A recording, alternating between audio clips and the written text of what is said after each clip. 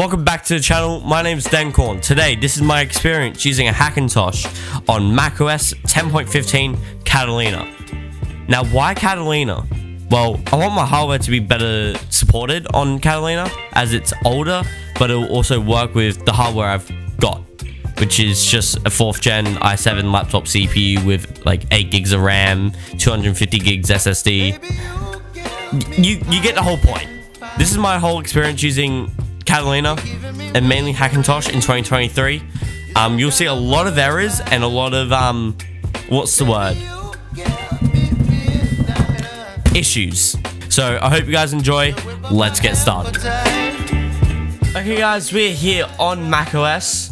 This is my genuine macOS install on not on native Apple hardware. It is on native hardware though, but just it's not a MacBook or an iMac or any of those. It's on a genuine Windows laptop. The brightness does work. I will have to probably swap my screen recording because it's showing up on my other display. But the brightness is working, which is really good. The volume even works as well. Well, it won't work right now, but if I just quickly change my input, volume works and everything. Now, we're gonna get into the main issues, which one of the issues that did occur was that the download speed went dramatically, like up. So this is me trying to download the firmware that I needed to plug my phone into the Hackintosh. It just kept going up. Like the seconds, if you notice, like 17 minutes, 33, and then, like, yeah, you're noticing that. That's mainly the internet issue. However, this is, I'm gonna have to admit, probably a bit bizarre because I did have the internet connected, but it said that the install failed. Which I just don't know why it did. What did surprise me was when I looked at my CPU usage like earlier. I noticed that the CPU usage was heavily high. Majority of it was from the user, which is me, with 63%, but for some reason the system was barely using anything. But it was using 30% on idle, which is a bit concerning, if I would say so. Me, the user, was using majority of the CPU. All of the blue, like all of this, was me. I just don't know how that's manageable. That's the thing. Like, to see all of, what's the word, like all of this being in a weird, like, pattern. But most of it, for some reason, came from, what's it called? The disk image mounter, which I don't know how because it wasn't even running at the time. But if I look at the CPU usage now, this is it pretty much now. It's on idle even though I'm screen recording this. I've got the Windows server, the iStat menu status, Discord, QuickTime, the kernel. Yeah, it's not really using that much now, but like with a browser open, in fact, I've got Chrome open at the moment. And yet it's not really doing that much to the CPU. Like if you, oh, now it is because I've got it open. That was the main issues. It's also able to run 1080p YouTube, which somehow my Windows install couldn't even do.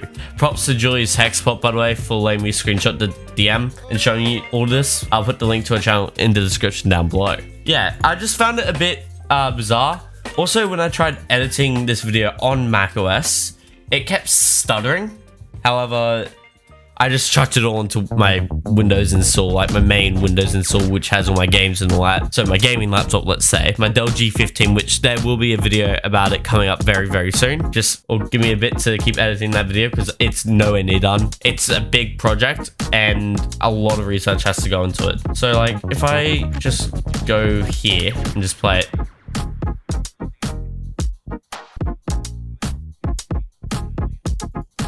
it just stutters. So I decided to chuck this entire project over to my Windows install. That's some of the issues I've noticed.